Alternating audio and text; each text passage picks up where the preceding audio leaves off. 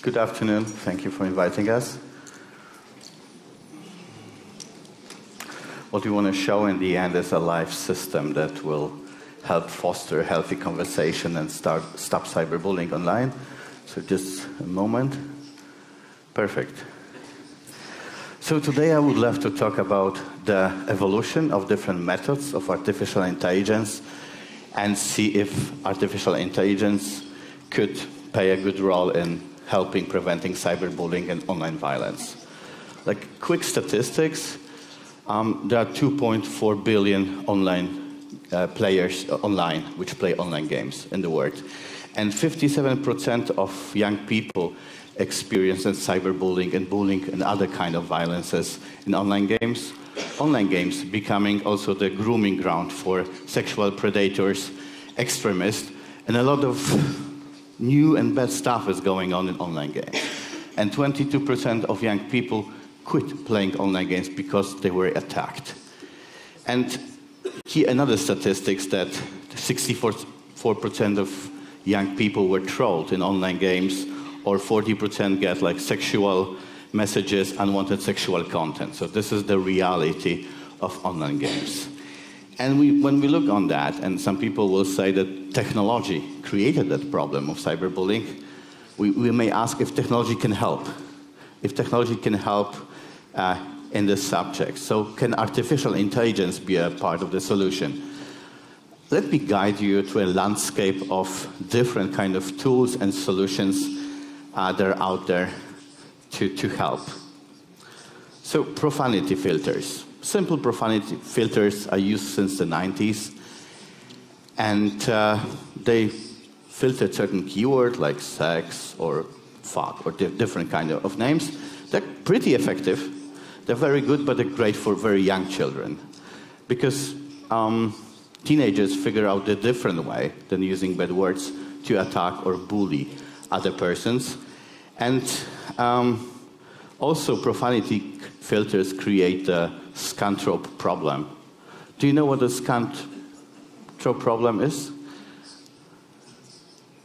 Oh, there is the city of Scantrope, and no one could register an email from the city because the profanity filter in Google was thinking that Scantrope is like find the word inside. So there were really many errors. But the systems are effective for very small children. And there is artificial intelligence for parental controls.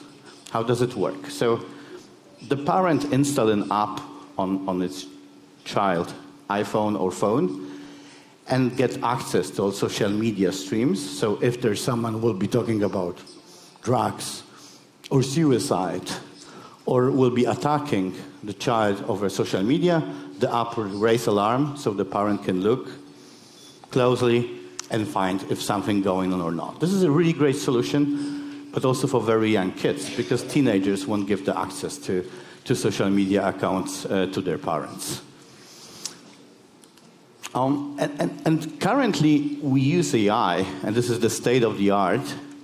This is how it's used by Facebook, Google, on the big platforms of the world, that if there is something happened, we need to report that. Say someone attacked us. There is something which attacks our beliefs, views, or us as a person. And then artificial intelligence will help find the right candidates, and a human moderator will look on that and figure out, is there something going on or not? This is the current state-of-the-art model. But there are more people working in Facebook now in content moderation than in any other areas of that. And we can, and this is a good model, it's a great progress, but only 20% of kids will report that something happened. And sexual predators, they have their own way of grooming and attracting the child, so they become immune to this kind of systems. And when we look, so it's easy to train, you can create such a system in different languages, but the problem is that it's a post-factum model. It means the damage is done. Someone already attacked a child. A sexual predator or child has been bullied, and after something we can call like the police. And that's the current paradigm in preventing violence. And The future direction, what we are at Samurai and a lot of great guys working on, is an autonomous system that listens to the conversations of children in the online games, detects cyberbullying or violence, and blocks before it reaches the child. It's like a protection that is not post factum, but before something happens, we can block the user, we can block the message, we can do certain different things. And how does it work? So, for example, when someone is attacking others, we are making social interventions saying, hey, why are you doing that? We try to work with norms, with different kind of approaches, and figuring out, and artificial intelligence is figuring out what works, what doesn't work. And when there are users in online games which are attacking diehard users, so we can block them automatically and put them out of the equation. But the most important thing is blocking the harmful messages before it reaches a child. And that's what artificial intelligence does. It reads all the messages and finds out, is it cyberbullying or just a normal conversation? What's going on inside? And blocking online predators. The system spots online predators. A human will verify, and then we need to follow the law in those kind of present moments. And this is our first use case. Who knows Reddit? Reddit is like an online forum with 180 million of users, and we put our artificial intelligence in part of the nasty places like men's rights, incels, and those kind of people. And here you can see this was the violence level before we were making intervention. The red line is when we start working with Reddit, so there was a little bit more violence because we were like trying to combat certain stuff. But in the end, as you see the green line, the automatic system, without any human moderators, were able to lower the violence 45%. And this is a huge win. That's a huge win. And what we love about this experiment, that 81% of all users, where we make just only one intervention, you shouldn't do that, you might hurt someone, work with empathy, etc., they never did it again. So there is like something we can really fight for, because most of the people can change.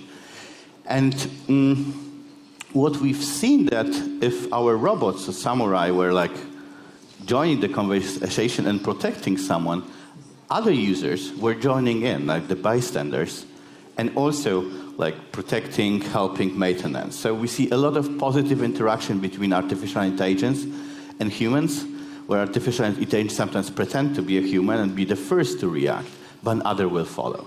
And we see people censoring themselves, deleting the comments, and sometimes just saying, sorry, I had a bad day. And this is how people actually see James as our artificial intelligence on Reddit. So some people see it's like a hippie because he's so kind, a good dude, Mr. Mackey from South Park, Mr. Rogers, or the Whitest of Night. And because we are constantly asking to be more kinder, some people said that we should put down the LSD from our system. I'd love to share another project what we're involved in with automatic AI. So we are working for the UK police and monitoring hate during and after Brexit, hate crimes. In this use case, we are looking on Twitter, Reddit, YouTube to see what is going on and what kind of hate in this use case is against Poles who lives in the UK. So for example, we learn new words from our artificial intelligence engine. Poopland is my favorite one, which we understood like how people can describe Poland. But showing the real data that insults are the most common things on Twitter or YouTube, or requesting to leave the country. But third is very interesting, is accusing of prejudice and discrimination, homophobia, etc., which is like also very interesting data. So as you can see, I believe that we're coming to a new era now. That technology is becoming a part of the problem, a solution, not only part of the problem. And we are moving towards this old model like, okay, something happened, let's call the moderator and wait, like calling the police, into prevention. That stop, prevent, before the damage is done. And I see that this will be a huge trend all over the internet, online games, online communities, that we will see tools that will effectively be able a part of all the solution, but it will be blocked before someone can really damage. We are also looking very closely on 4chan, 8chan. These are the specific communities where people get people get angry, amplify the anger, and a lot of school shooters. So the guys who take guns and then go to school and kill people are connected to 4chan, 8chan. So like the biggest dream and idea now in artificial intelligence, can we, by looking on social media profile, prevent that someone is becoming a school shooter and go to schools and will kill someone? Can we do that? And one of the very interesting research shows that every guy who was a school shooter in the US in the last year, he was bullied before. So I think it's really, really important, like to make all kind of alliances of technologies, smart people, educators, etc., to stop cyberbullying, because the consequences then are growing, and the victims becoming the new predators and attackers. Boom. Okay, it was fast. Thank you. Could we see the samurai in action demo?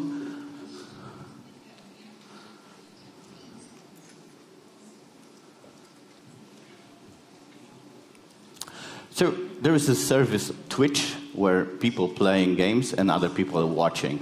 The most popular have like 3 million, 4 million followers. This is the new thing for young people, that they're actually not playing a game, but watching how someone is playing a game. And Twitch is known for a place which is a very dark and dangerous place. So what you can see here on the left is a conversation which is going on about the game of Legion on the left. And on the right, you can see that samurai read 700 messages, and made 20 interventions like, hey, use words carefully, or hey, keep it friendly. Someone asked, are you a retard? Insulting is rude.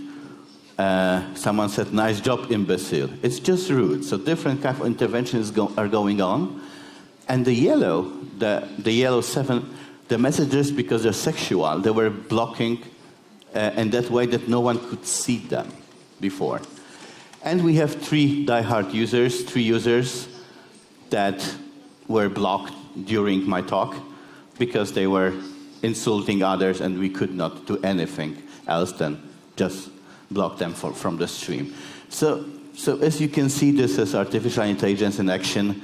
No humans there, reading the comments, reacting, re-educating, blocking the message or blocking the users. And we hope that we can make a change and a mark, because online games becoming the modern kindergarten, becoming the place where kids will spend most of the times. And yes, thank you.